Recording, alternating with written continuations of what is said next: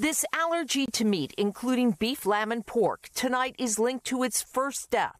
A 47-year-old New Jersey man ate a burger in 2024 and died 4 hours later.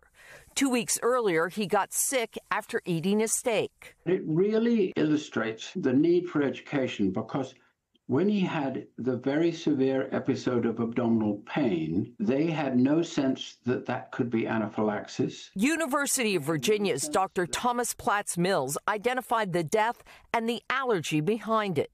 It's called alpha-gal syndrome. It usually starts with a bite from a Lone Star tick that sensitizes a person's immune system to a sugar molecule found in the meat of mammals called alpha-gal. Reactions can include hives, nausea, and life-threatening anaphylaxis. Debbie Nickel lives with alpha-gal. I would wake up in the middle of the night with this extraordinary stomach pain. One of 450,000 Americans with the tick-induced meat allergy. From the time of onset to my diagnosis in 2019, it was probably 11 or 12 years. And your doctor even went so far as to remove your gallbladder?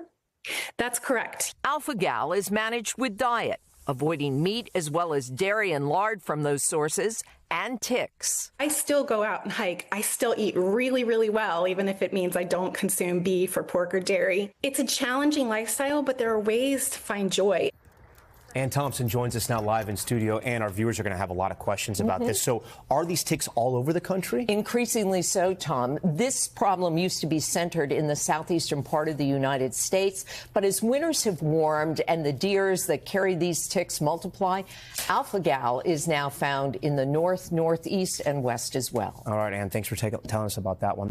We thank you for watching, and remember, stay updated on breaking news and top stories on the NBC News app or watch live on our YouTube channel.